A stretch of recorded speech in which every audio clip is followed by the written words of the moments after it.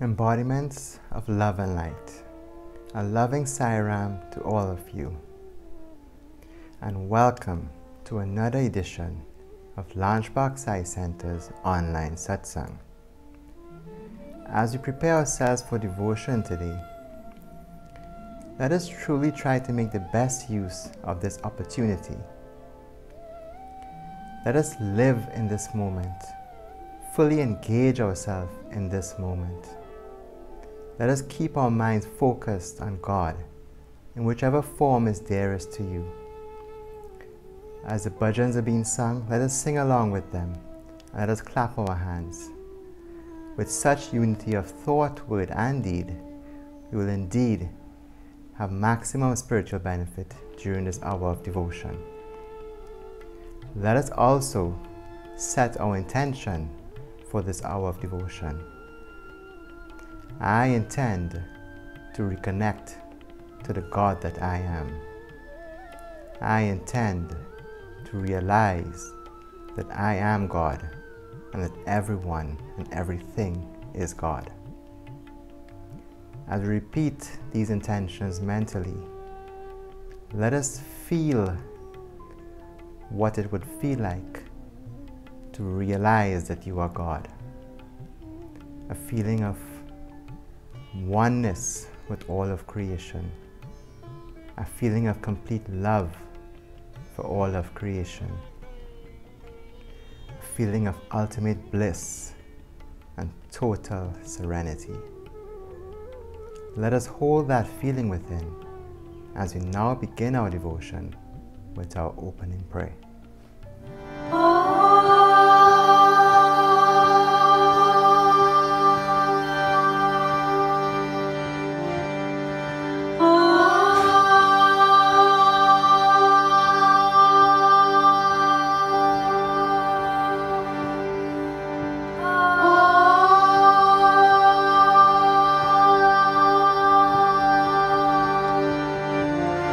Sri Guru Pyo Namaha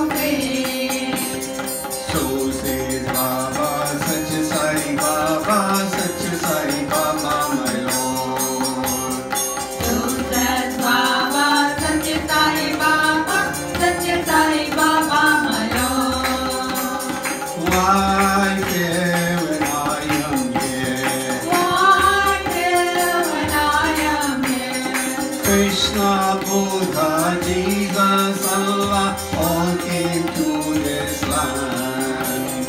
Krishna, Buddha, Jesus, Allah, all came to this land.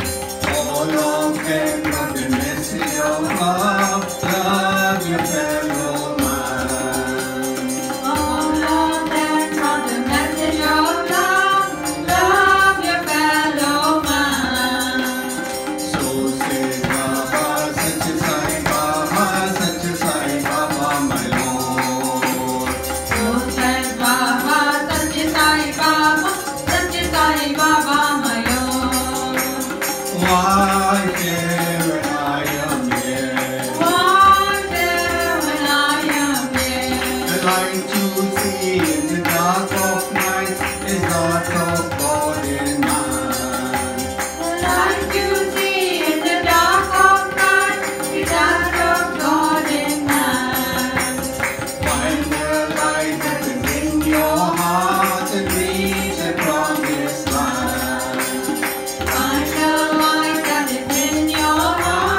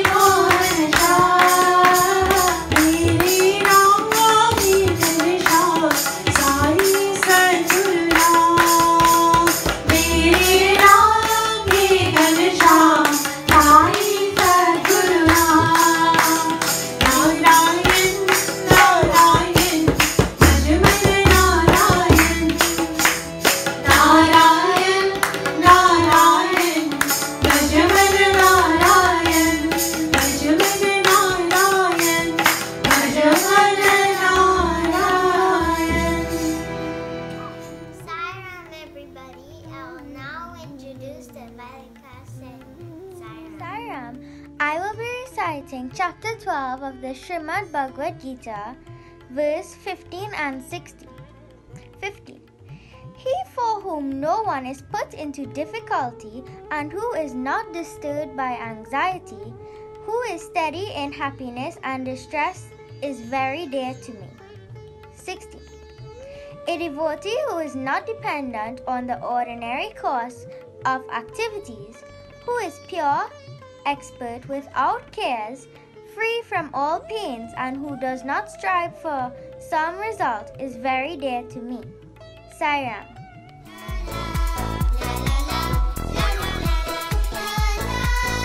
Love you, Swami.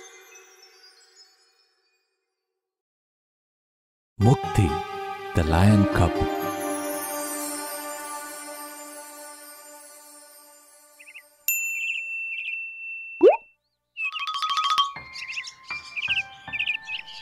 This is Maya's flock. Maya is the matriarch, a loving and caring head sheep. All the sheep in the flock were happy with her rule. They felt safe in her presence. However, there was something strange in Maya's flock, her own little lamb, Mukti. Mukti was not Maya's own child. She had found him weak and helpless at the forest's edge. Her maternal instincts had taken over, and she had taken him into her flock. She fed him milk and tended on him like her own lamb. Mukti had gained the strength suckling at Maya's bosom, and soon had become an indispensable part of the flock. But as time passed, Mukti seemed to have developed a strange illness. He refused to eat anything other than his foster mother's milk. But how long could Maya breastfeed him? All the other lambs of the flock had started to chew on tender grass, but not Mukti. Oh, poor Mukti. He is definitely not going to be a good wool-yielding sheep. Hey! Mukti does not seem to be growing good horns. Eee! He's so ugly. He probably needs a special diet of mountain grass because the grass of the plains does not seem to suit him. I'm afraid that he may never even bleat like a normal sheep. But soon, Maya too had to give up on Mukti. She had no milk to feed Mukti. Accustomed to his daily nourishment, Mukti had no idea what to do. He tried his best to chew upon the grass, but he just could not. Mukti just spat out the grass. I'm sorry, Mukti. I can't help you anymore. But Mom, why am I suffering thus? I don't know, Mukti. How can you not know? You gave birth to me, right? Wasn't I a normal baby? Child, I'm not actually your mother. You did not come from me. I found you at the edge of the forest. My heart melted for you, and so I nursed you all this while. Mukti, my baby, where are you going? Come back to me, sweetheart.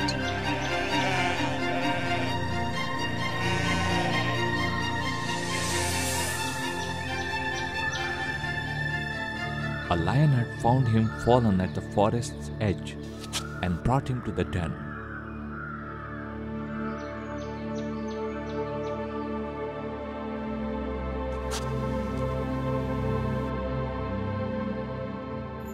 Mukti wished his mother Maya was with him now.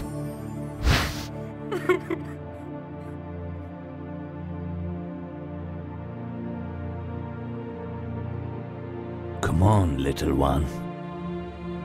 You look so weak and tired. Shall I get you some food?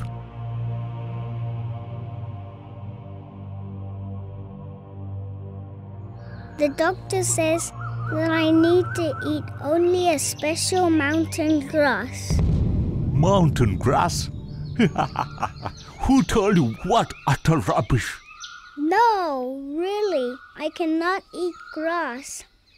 Of course, you cannot eat grass, little one. Lions don't eat grass.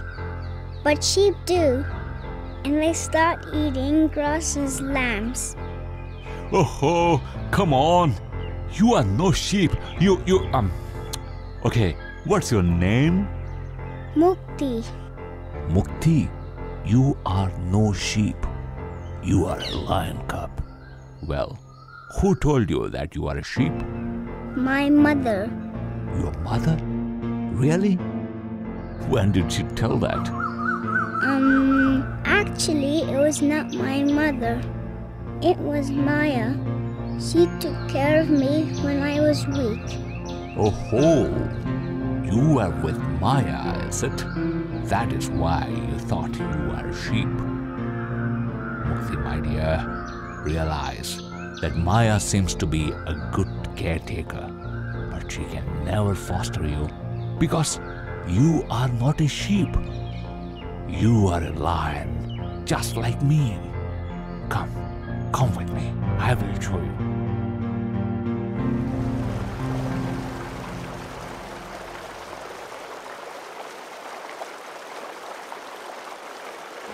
Look within me. See, you are just a reflection of myself.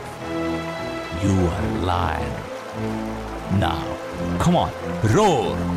I cannot. I never have. Again, that is Maya's training, Mukti. I am a lion and I roar. You are also a lion, but you cannot roar because you don't know that you are a lion. That is the only difference between us. Now come on, trust me, have faith in me what I say and roar. Sairam, the moral of the story is, why did Mukti think that he was just a weak little lamb? It is because that he didn't know that he was actually a lion's cub. So too in life, we think because we are weak and entertain fear, we don't realize that in reality, we are the children of God. If we were to always remember this truth, we will fearlessly and confidently march along the path of life, roaring like a lion. Sarah. Let us sit up straight for Jyoti meditation. Hands relaxed in the lap, with right palm on top of left palm, and thumbs lightly touching. Take a deep breath and breathe slowly and evenly. Now, close your eyes and visualize the flame of a lighted candle in front of you, and see how beautiful it is with its warm golden color. Bring the flame nearer and nearer to you, and feel it enter you through the center of your forehead, between your eyebrows. Let the flame descend to your heart, and imagine your heart as a beautiful lotus flower, pure and white.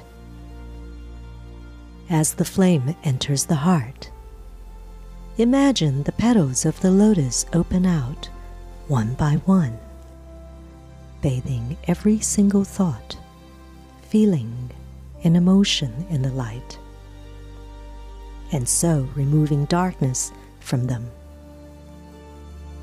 Your heart is now filled with light, with love and peace. Then think, I am full of love and I am pure. Imagine the light in your heart growing wider, bigger, brighter, and radiating its rays down your arms all the way to your hands, filling both hands with light Your hands are now filled with light and have become the instruments of light and love. Then think, let me do good things and serve all. Now, visualize the light in your heart spreading down the body, slowly along the legs to the feet, and filling both feet with light. Your feet are now filled with light.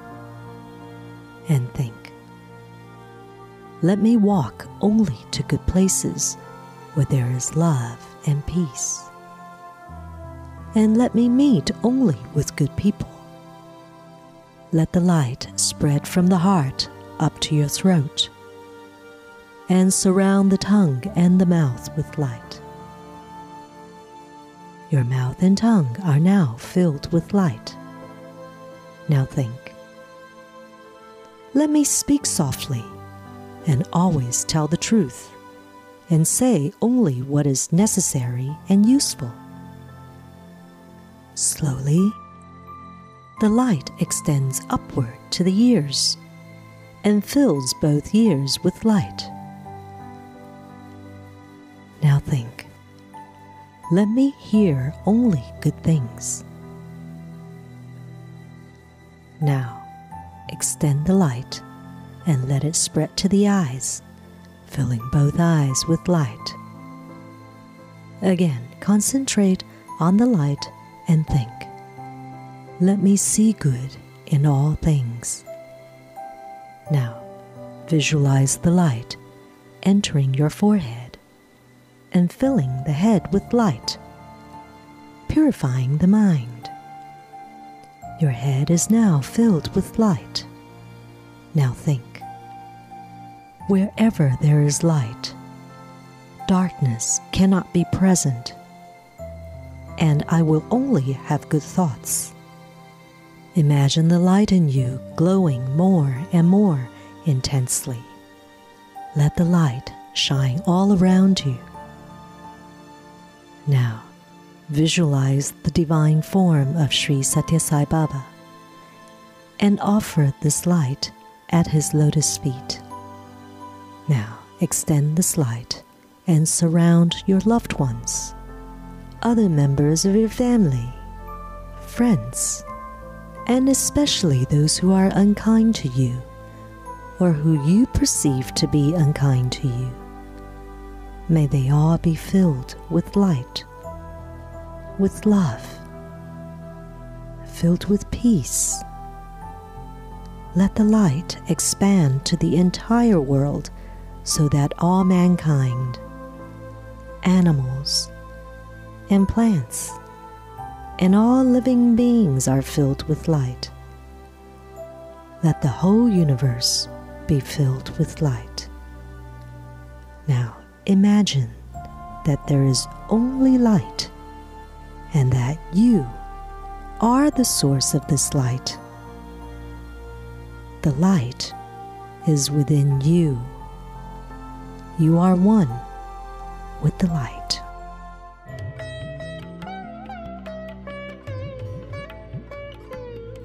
అన్నింటికి మనకు ప్రధానమైనటువంటిది సేవనే. Of all most important thing is service. ఇట్టి సేవను మనం మరచి రాబోయేటువంటి యొక్క భవిష్యత్తును గురించి విచారిస్తూ గడిచిపోయినటువంటి దానిని గురించి వగస్తూ కాలాన్ని వ్యర్థం చేస్తున్నాము. We have forgotten our bounden duty of rendering service in the community. We go on worrying of the future and brood over the past. కనుక ప్రేమ స్వరూపులారా, embodiments of love, మనము నిరంతరం కూడాను సేవల కంటే మించినటువంటిది సాధన మరొకటి లేదు. We have to recognize there is no other spiritual practice which is more than that of service. శ్రవణం, కీర్తనం, విష్ణు స్మరణం, పాదసేవనం, వందనం, అర్చనం, స్నేహం, ఆత్మనివేదనం, ఇది అని మనం భావించుకొని ఇట్టి సేవలను మనం మునిగిపోతున్నాము. We spend our time thinking of the 9 paths of devotion, like singing, listening, worship, salutation, surrender, and so on. కనుక మనకు నిత్య సత్యమైనటువంటిది సేవ యొక్క ఫలితమే ప్రధానమైనటువంటిది. The consequence and the results of our eternal service is most important to be kept in view. ఆది పురుషులు ఇట్టి సేవల చేతనే ధన్యులైపోయారు.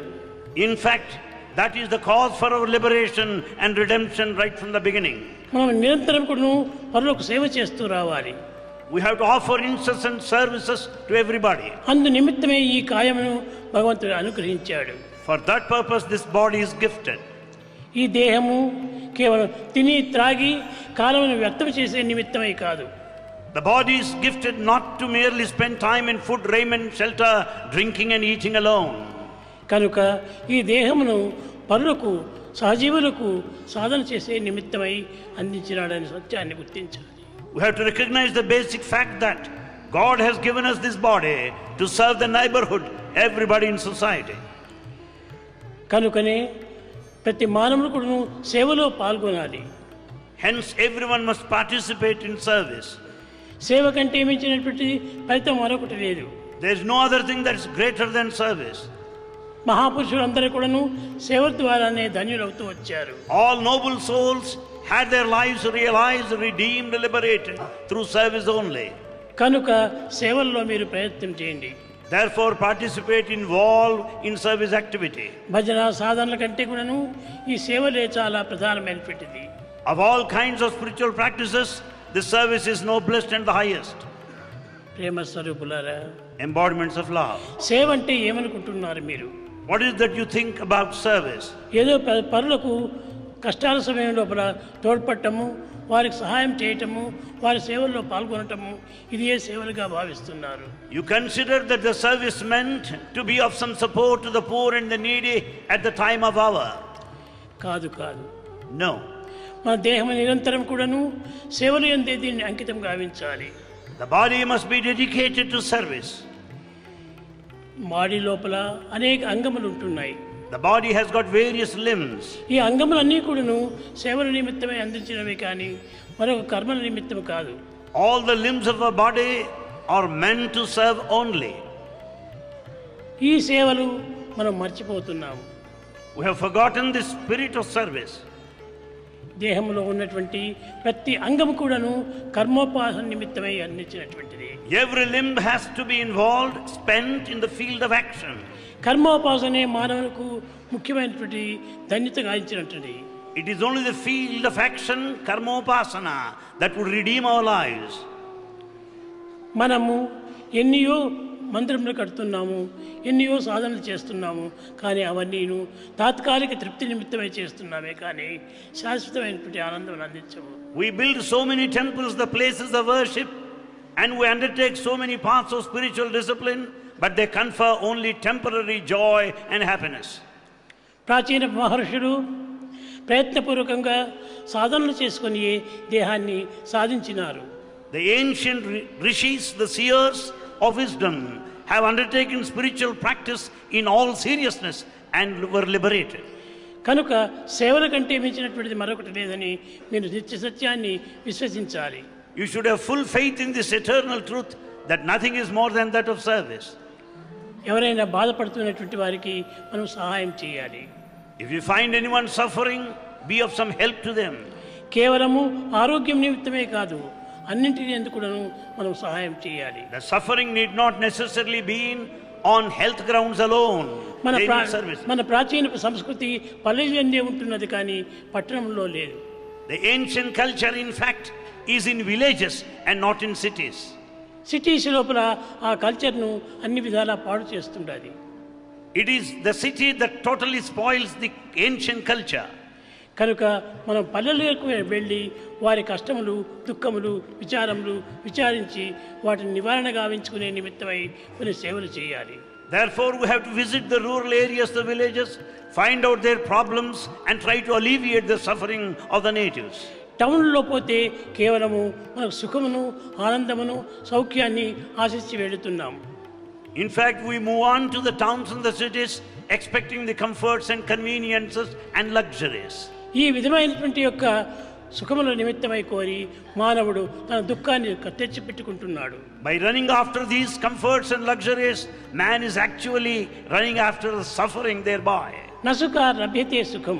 సుఖం నుంచి మనకు సుఖం రాదు. దుఃఖం నుంచి మనకు సుఖం లభిస్తుంది. You can never get happiness out of happiness. It is only the suffering that gets fructified ultimately in conferring happiness.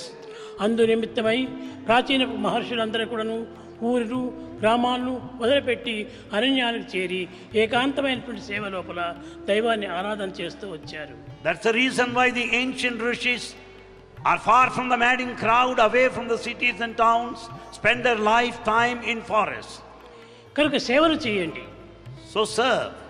మన యొక్క చేతులు సేవల నిమిత్తమై వచ్చినది. ఎవరికైనా అబ్బా అతను నాకు ఈ మంచితనం చేశాడు అనే పేరుని తెచ్చుకుంటే అంతకంటే గొప్పతనం లేదు. There is nothing other than rendering service to a person who is in need of your service.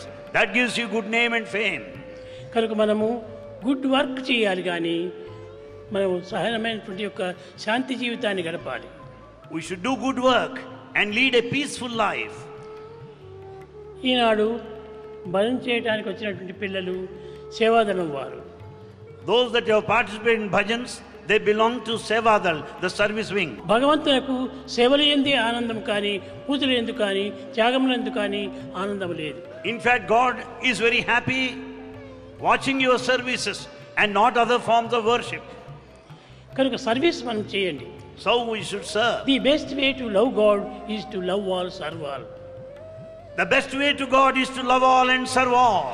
ఈ రెండింటినీ మనం చక్కగా గుర్తించుకొని వర్తించితే ఇంతకంటే గొప్ప సాధన మరొకటి లేదు. If we recognize these twin principles, there is no other greater spiritual path.